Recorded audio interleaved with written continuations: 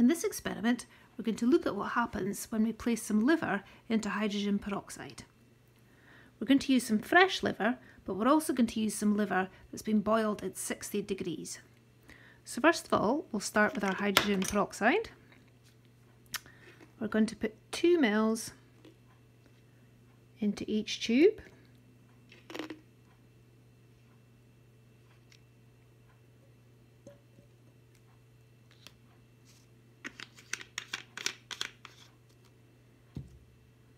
I'm then going to add a couple of drops of detergent.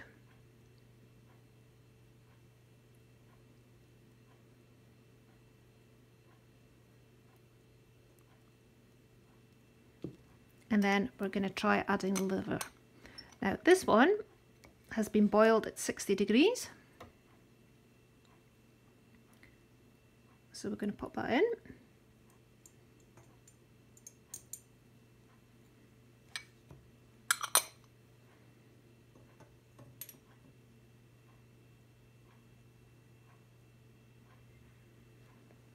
And then we're going to compare it to some fresh liver.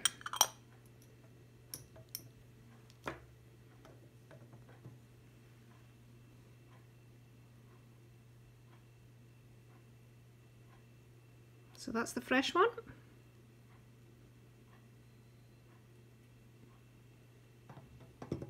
And that's the one that's been boiled at 60 degrees.